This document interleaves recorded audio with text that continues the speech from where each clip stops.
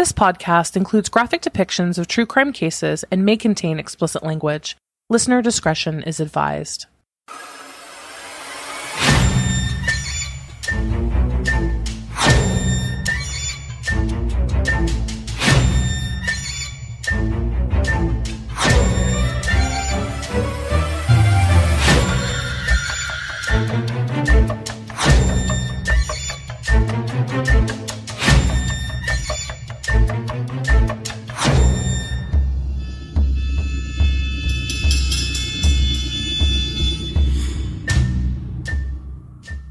Hello, everyone, and welcome to a new episode of We Saw the Devil. This is Robin. This is Jackie. And tonight's episode is going to be courtesy of HBO. HBO was kind enough to reach out to us and offer a screener for the first 3 episodes of its new documentary series, I'll Be Gone in the Dark. And it's a 6-part documentary based on the book, I'll Be Gone in the Dark by Michelle McNamara. If you recall, Michelle McNamara is a brilliant writer, and she wrote the book basically documenting her civilian investigation into one of the most violent criminals America has seen. She ended up dubbing him the Golden State Killer. You may know her as well. Her husband is Patton Oswalt, the comedian. And it basically just covers and documents her obsession with trying to find the man who terrorized California between the 1970s and 1980s. But before we get into that and discuss it, we would like to do a shout out to our executive producers. And again, these are our Patreon producers. If you haven't checked out our Patreon, please check it out. It's patreon.com/We Saw the Devil. And there we offer a variety of benefits, different tiers, including merch, shout outs, t-shirts, random true crime gifts. Swag. Access to a private Patreon-only Facebook group that is hot and popping. Afterthoughts episode, ad-free episodes, more importantly. And for those of you who have noticed that we have since been monetized, it seems as though our ads, completely out of our control, are being placed at random throughout our episodes, sometimes cutting us off. I have put in a ticket with our host, so again, apologies for that. That is currently out of our control. Thank you for sticking with us through that. Yes, thank you. So again, thank you to our executive producers. That would be Ashley M., Brittany S., Christy K., Christy R., Faye, Ian, Iris, Kathleen, Leanne, Shauna, Tamara, Ilana. Thank you guys so much for supporting the show. We super, super appreciate it. And also shout out to all of our other patrons. We love you. We love you. So before we get into it, don't forget to check us out. If you don't, follow us on Twitter at We Saw the Devil, Instagram at We Saw the Devil Podcast, Facebook at We Saw the Devil, and WeSawTheDevil.com. So let's talk about I'll Be Gone in the Dark. This episode will be covering episodes 1 and 2 of the series, and they are titled Murder Habit and Reign of Terror. So let's start with first thoughts on episode 1, which also premiered last night, Murder Habit. Episode 1 is directed by Liz Garbus. What are your first initial thoughts, Jackie? My first impression is the opening. The opening is beautiful and modern, and the music score is just, it brings you in. It's emotional. And I love that this is a compelling reimagining of her journey as a writer, as somebody who considers themselves a citizen detective, as somebody who is sleuthing through a case that seems forgotten by towns of people who were once terrified. This is one of the most beautiful documentaries I have seen, and I can't even express how long. The music is just so sweeping and appropriate. I think so. And I think it's endearing in a lot of ways because you find yourself kind of getting immersed into the episode very quickly. I find that a lot of, the true crime things like Dateline and stuff can actually err on the same side as Always the Same. This takes it, there's a literary sense behind it, but it's not too much. It always stays in the perfect neutral zone of entertainment and serious. I don't find that it does any disservice to her memory at all. And you can just see Patton Oswalt's, like in the first episode, his love that he has for her. And that how he just wants to try and bring you through the journey that she went through with her. And it has, if you've been following this case closely, and I've been following the East Area Rapist case for over 10 years, I found it on the pro boards. I followed it on Reddit. Literally almost every day for a decade, I would check in on Reddit and see just theories or speculation, any potential news. And when Michelle McNamara's book, I'll Be Gone in the Dark, dropped, I immediately purchased a copy, physical as well as on Audible. Her language and just ability to discuss terrible, terrible crimes and humanize the victims, but yet tell such a chilling, compelling story, it just was mind-blowing. And, I had known who Michelle McNamara was. People have discussed her very frequently across true crime message boards and forums and whatnot. And then she also had her very popular true crime blog. Michelle McNamara has been almost like a personal hero to me. Just, her brilliance as a writer, her undogged determination of trying to solve this case has been just completely amazing to watch. And it was devastating when she passed away unexpectedly before her book dropped. I say that it's devastating because not only was she a great writer, she immersed herself into the crime. Even in the beginning, she wanted to be there. She wanted to have an accurate retelling so that way she can just control the reader and really draw you into the facts through the dirty, through the gritty, and you all feel it together. Her similes and her metaphors are just so gorgeous. Yes. And, and what makes it so real is the fact that she would go to the crime scenes. She would relive it. She was the epitome of somebody who was so deep in it and so in love with what she was doing that she even showed up when she found out about the Jenner case. No, she absolutely, lived it. And that's part of the series. It's the narration is in her own words. As you're going on this journey through this documentary, the narration is her own words, from the book, and her describing what she was doing, how she felt, how the search was impacting her family and herself. And it's interlaced with more information from players, right? So Carol Daly, Karen Kilgariff of My Favorite Murder does a cameo, Billy Jensen, Melanie Barbeau. We have a whole bunch of interviews with people who knew her, assisted her with research, or those who looked up to her. And it's so personal. The entire documentary is so personal and does an amazing job at showing her legacy on this case. But simultaneously, it actually tells you, starting from point A, more or less, I would say it picks up after Visalia Ransacker and after the Court of a Cat Burglar, and starts really at the East Area Rapist portion of the man who would later be determined to be Joseph James D'Angelo.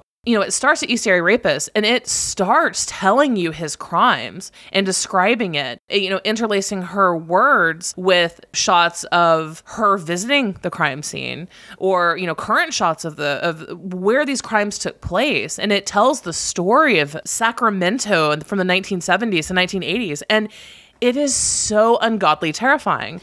What I really enjoy is that, don't you feel like it's so relatable? When we went on this journey to find out information about East Area Rapists, going through the forums and sleuths, and we became sleuths, right? We're constantly sleuthing. In the show, you really feel like if you're one of the people like us and you really want to know more information about something, we're walking in her shoes.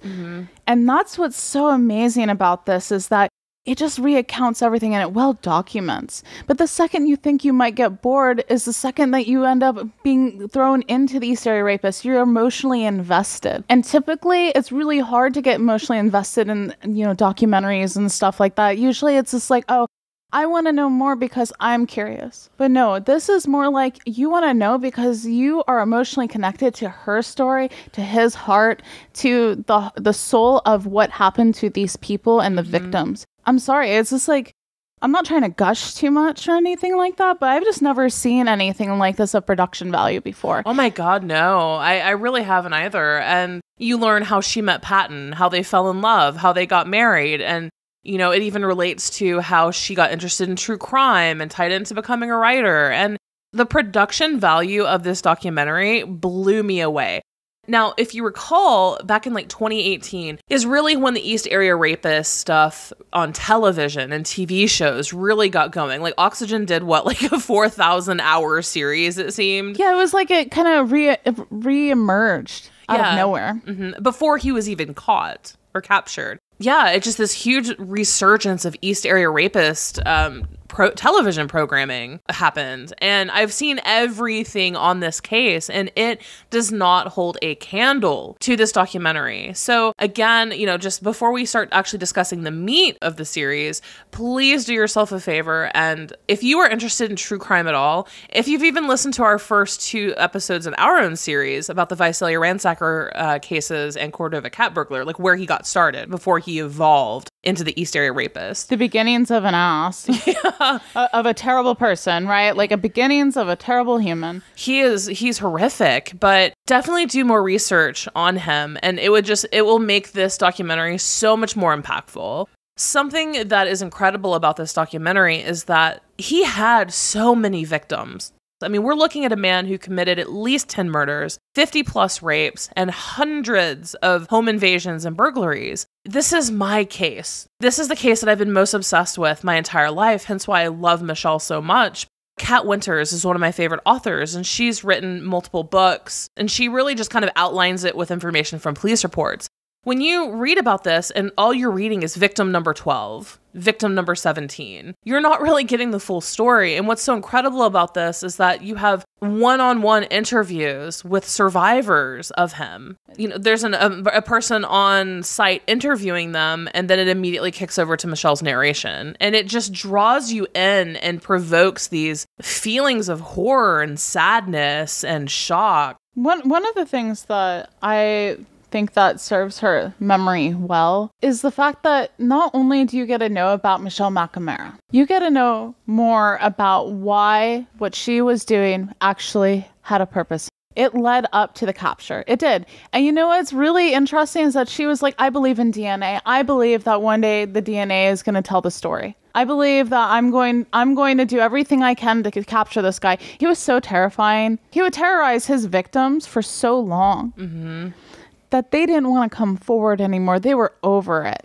They had many reasons, so many myriad amount of reasons as to why these victims did not want to be interviewed, why they didn't want to talk. She did such an amazing job connecting these people to the real world.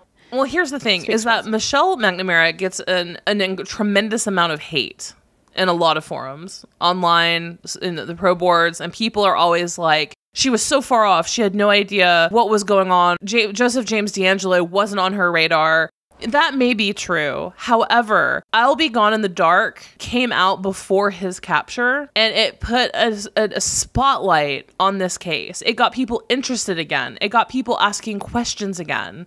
And what more can you ask for when it comes to an unsolved criminal case? Granted, Paul Holes, Carol Daly, a bunch of people who had worked countless, probably thousands of man hours on this case. And they all give McNamara a good bit of credit for bringing, light onto this. So I understand, but she really did leave a huge mark on this case. And when you think about East Area Rapist, she has almost become just completely synonymous with it. And for good reason. When we think of East Area Rapist, or at least when I think of East Area Rapist, a lot of the time we think of all the detectives that pour all the hours into it and try to bring out the truth. But nobody ever speaks out for the victims a lot of the time in a human way. And tells their story, who they were, what they were into, what their family was like, what their interests were.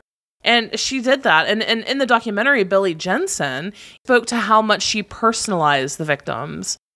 One of my most fond memories that I have of this book is when Robin decided to play the audio. Well, we were on the Golden Highway and Robin she was like, you gotta hear this. You gotta listen to this book. This is incredible. This is one of the most incredible things I've ever heard.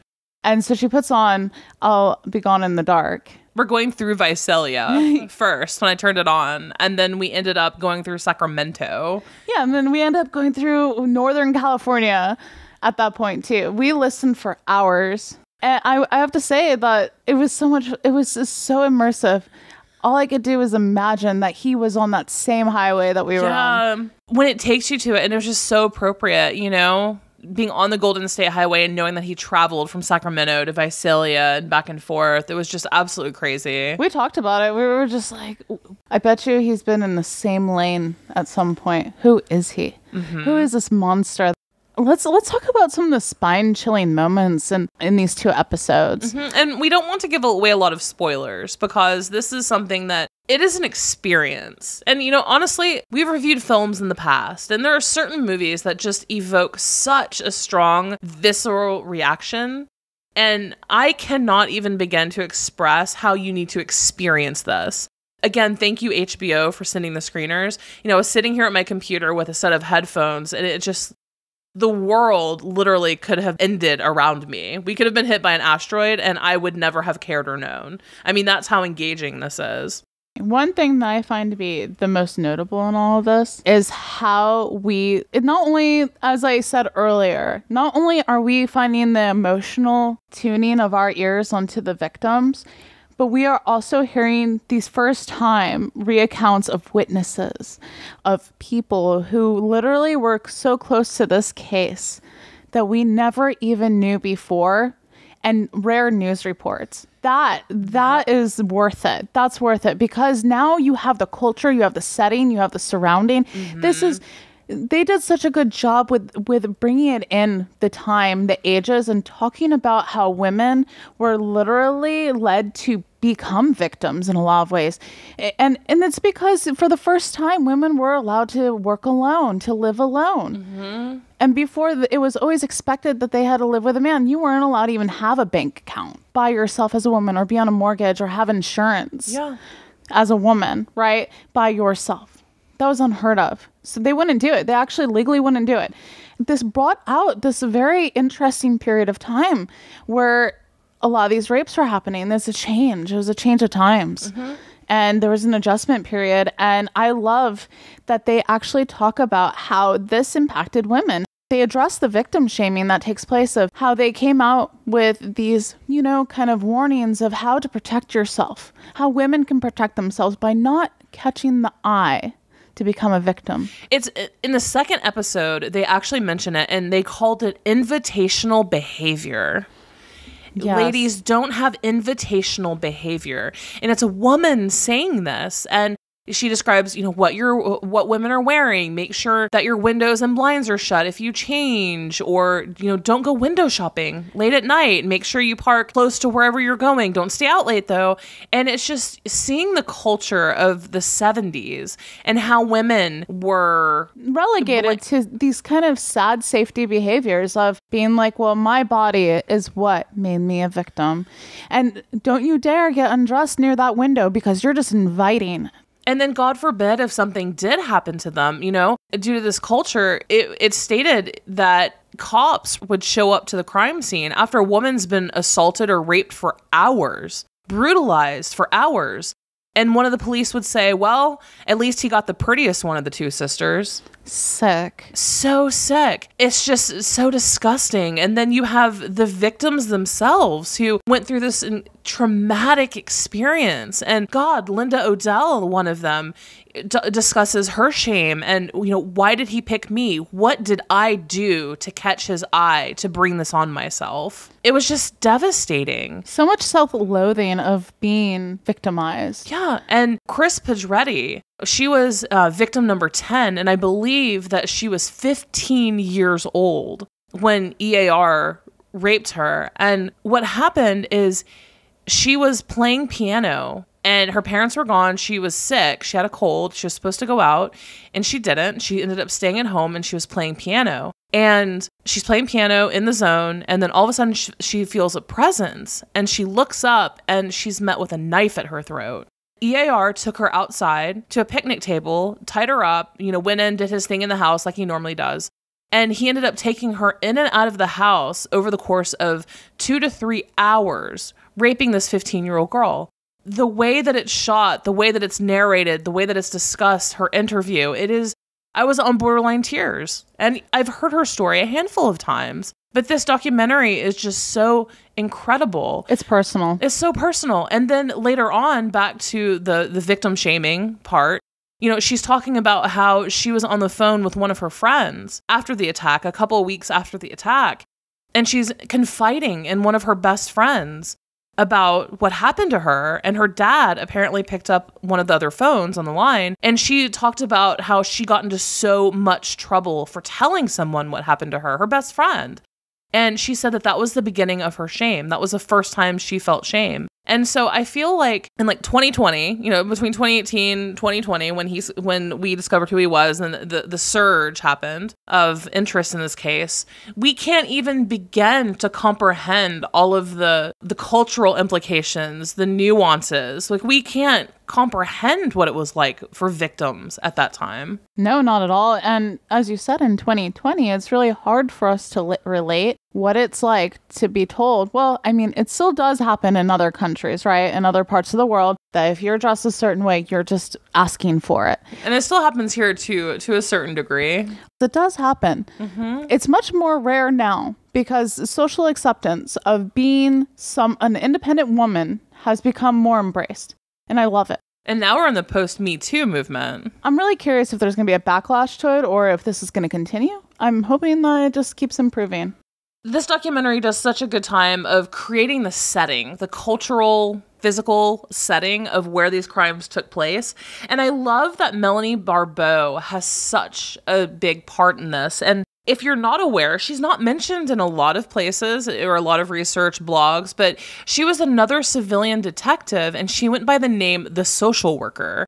And she ended up hooking up with Michelle and they corresponded. And then Michelle went to go visit her and Melanie took her around to all the crime scenes, took her place by place by place. Here's the house where it happened. Here's the alleyway. Here's the river. And Melanie grew very close to Michelle. And so I really appreciated her insight into all of this because she knows pretty much everything. And what I also found interesting is, like I said, a woman would be victimized. She'd be raped in her home. Police would come on the scene and there would be no female detectives, no female members of law enforcement. And occasionally Carol Daly, bless her heart, would show up. And, multiple people talked about how wonderful Carol was to them. Like a mother figure. Exactly. They used like a mother figure. It's really interesting because we don't really know what it's like. Not everybody knows what it's like to have to be on scene as a victim witness when a rape happens or a murder or attempted suicide or someone's even trying to attempt suicide, right? Usually nowadays, someone from victim witness comes and tries to counsel them to take care of the victim or the person in the act of, right?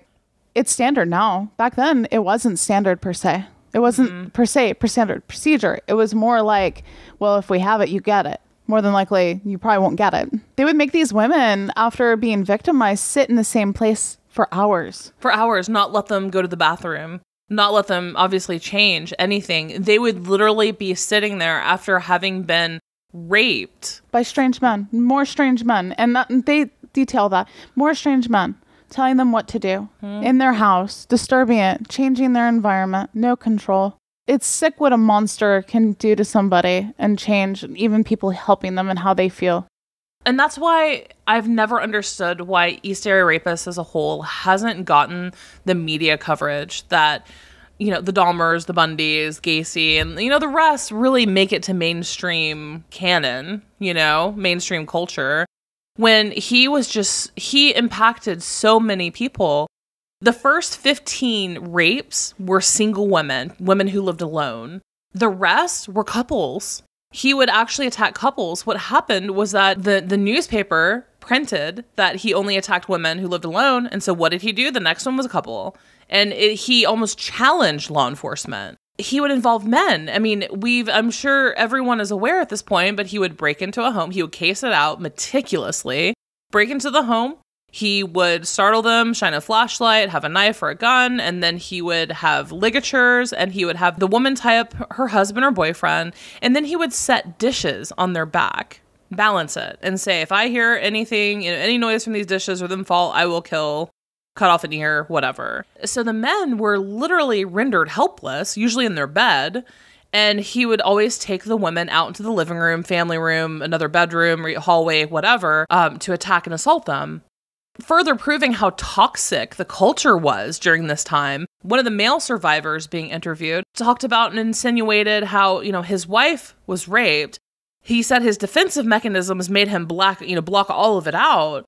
but that even some of his best friends insinuated, well, I would have done more.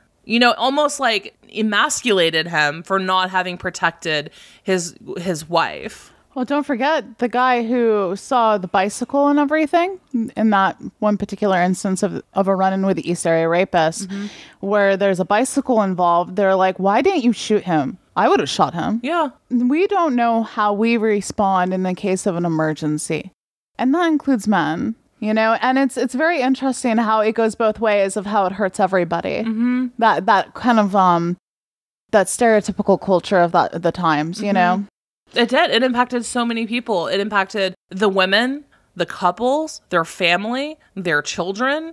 Oftentimes it ruined the marriage. I can't even think of, but maybe 2 or 3 out of 50 couples who even made it through it, married, still together, because it's so hard to constantly be in the presence of someone that you suffered such trauma with, almost like a constant reminder.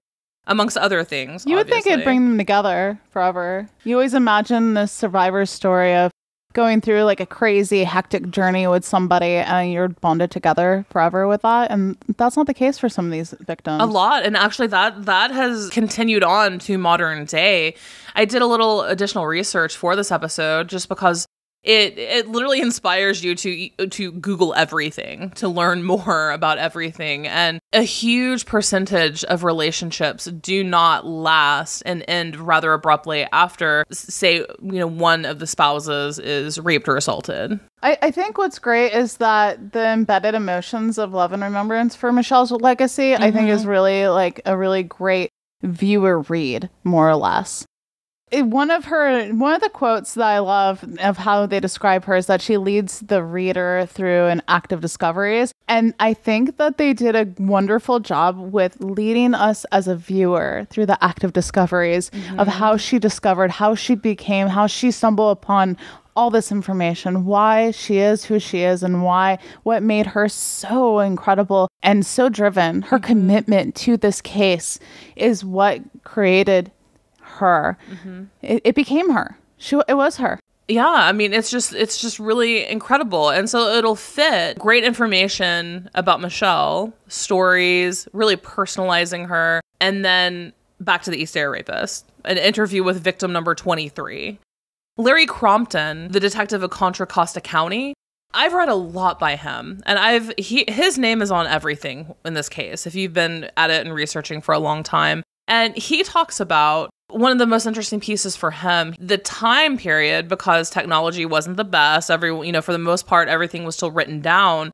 How, because he hit so many different random places, the jurisdictions didn't work well together. He would go into, say, Sacramento or Visalia and, offend multiple times. It became a big deal. And then he would move. And then the new jurisdiction, when he started offending there, would be like, well, you can't catch him. Well, we will. We're not going to share anything with you. It's just the competitive nature of policing back then, is that they didn't share anything. There wasn't camaraderie between these departments to catch somebody. It's territorial mentality. And, I believe that a lot of police districts are sort of like that in some ways, but I don't think it's like how it was. I think they share now, of course, for the greater good.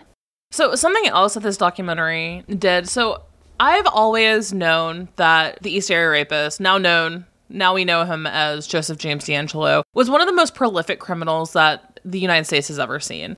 50 rapes, 10 murders, so on and so forth. What was shocking to learn from Larry Crompton was that he wasn't even the most active. And I was like, what? Like, record scratch. Back the train. What in the world? 50 rapes is a lot. And then Crompton went through a list. Early bird rapist, the stinky rapist.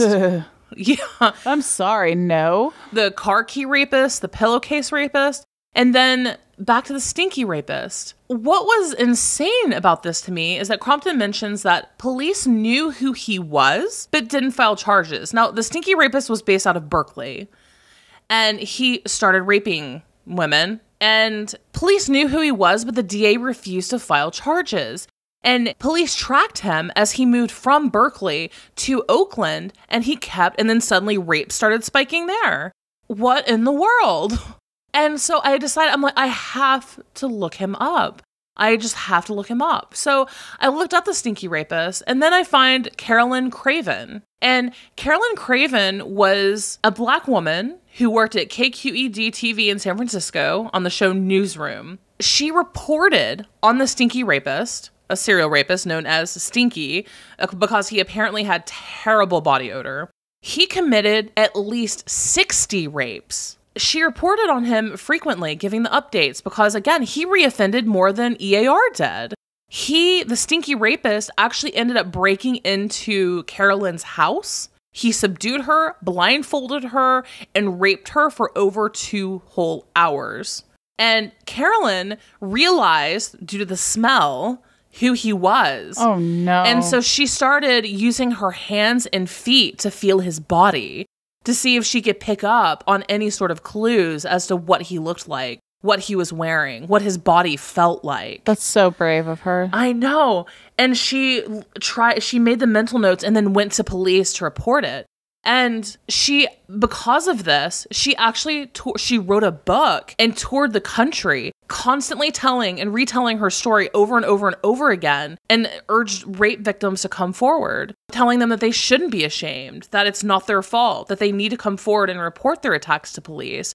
And she even went on, her story was so inspiring that she went on Good Morning America, and they actually aired a week-long series on the rape crisis. And so, little things like that, I never in a million years would have found that if it weren't for this documentary. And strong women like her who changed the volume of how people handle rape and how women are also viewed after rape. Mm-hmm. This documentary has so much information packed into something that is just incredibly engaging. It's terrifying too. And, back to the production, side note, the production value. In episode 2, it actually starts with hypnosis, like hypnotherapy. Oh my gosh, it's so I can't even tell you. I want to interject here and just say that the breakdown of the recollection of events and the hypnosis is just amazing with the music. Oh my God. I needed an adult.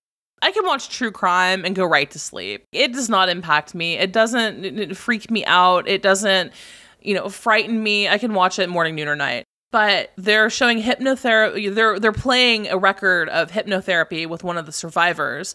And between that, the background music, the voices, there were multiple moments in this documentary that were terrifying. Oh, it just drags you through her memories so vividly, too. Mm-hmm. And this is just a witness. This isn't even a victim. This is just a witness. Mm-hmm. And you just feel, with her word choice, how real it is. Mm-hmm. How real all of it became. And she's just like, my hair was standing up. Mm-hmm. And you feel it. Everything that is translated and kind of transcribed in this entire series so far, I just feel it.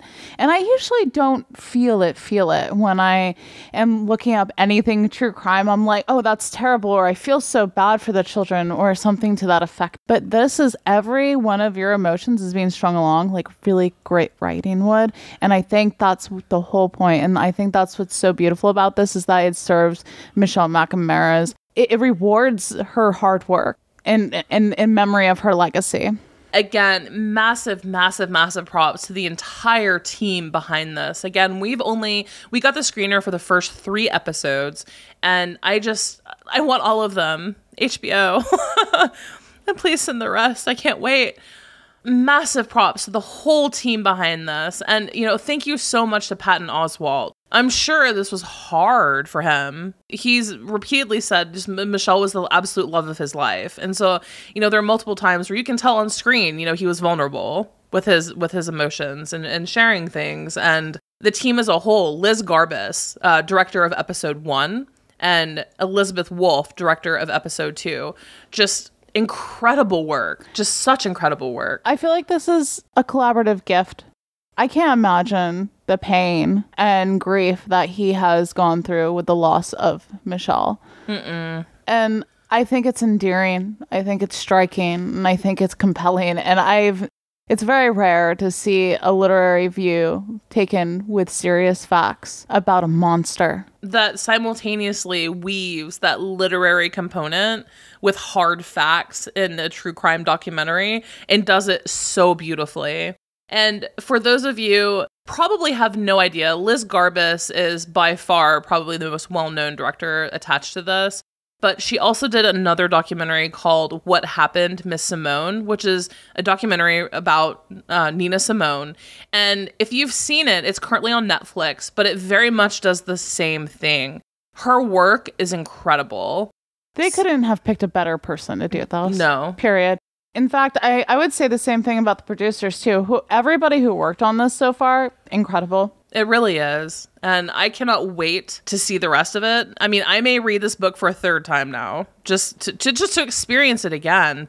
I want to say one thought on this, and that's really important to highlight, is that I'm not an easy sell at all. We've watched so many documentaries about East Area rapists. We've tried to, we've done our sleuthing ourselves, okay? I remember when he was found, saw it live on TV and everything, and I will say this, I'm not an easy sell when it comes to true crime. Yeah. I find most of them boring, to be quite frank.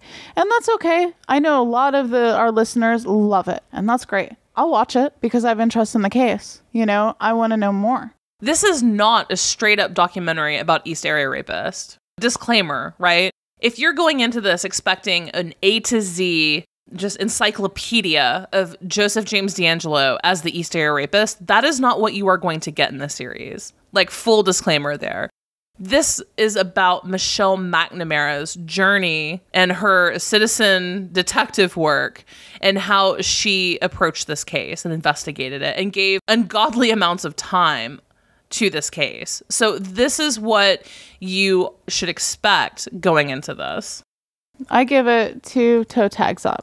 Yeah, no, it's like morgue tags. So far, it is damn near perfect. So far, yes, absolutely. So far, it is damn near perfect. It has a great balance, and the cinematography is great.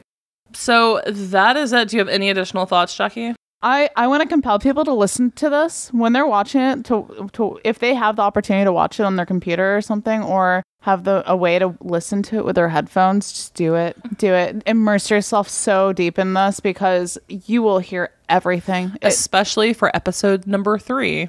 I want to give credit to their editors because everything's just so fluent in this. It's crisp, it's clean, and it looks beautiful.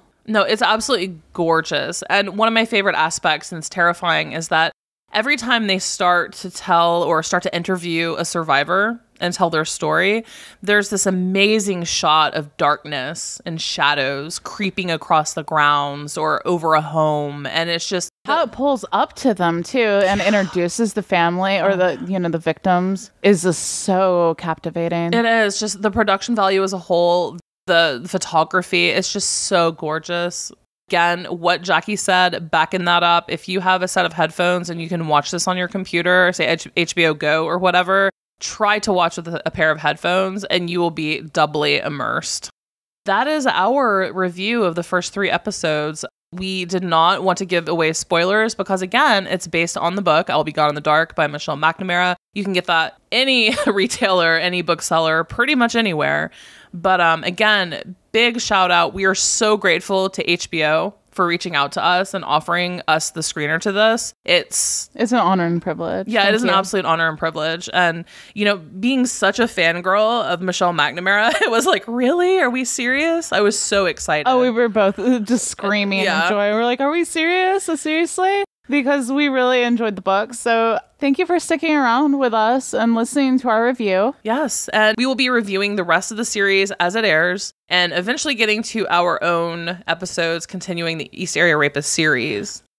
So again, you can find us on Twitter at We Saw the Devil, Facebook at We Saw the Devil, Instagram at We Saw the Devil Podcast. And again, if you want to support the show, feel free to check out our Patreon. That's patreon.com/We Saw the Devil, where for as little as $3 a month, you can back the show and get a series of benefits, private access to our community, ad-free episodes, early release, and merch.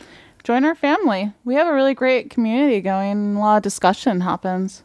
We'd love to have you. We have a lot of sleuths in our Patreon community, and we are breaking down the Lori Vallow case. I'm pretty sure we're almost FBI level at this point. So again, guys, thanks so much for listening. Until next crime.